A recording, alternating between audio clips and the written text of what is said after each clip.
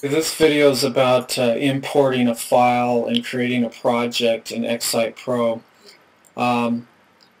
So let's say I've sent you a website file for XsitePro. It'll be a .xsc file. It's going to look like this. So you clicked on the link in the email I sent you, or you downloaded the file from mediafire.com from the account.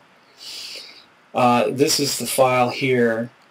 If you see I mouse over it, it'll say XSE file, and it'll show the date and the size and all that stuff.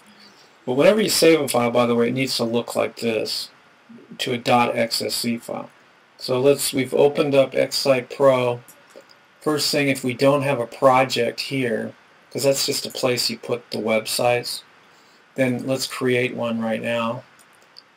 And let's call it Steve's, or websites for Steve, okay, because that's my name.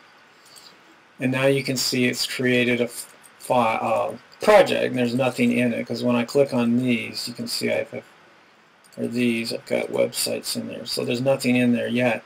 So then we go up to File, Import, and we locate the file that I sent you via email or the download from MediaFire or whatever, wherever. And you click on it, and you're going to import it. Go here to import as, and put like this on it. Let's say I'm going to do it that way, because that is the way it's going to look in there. And it's been successfully imported with the name specified.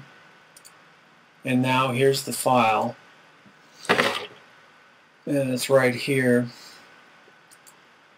and then that's it. That's how you import a file.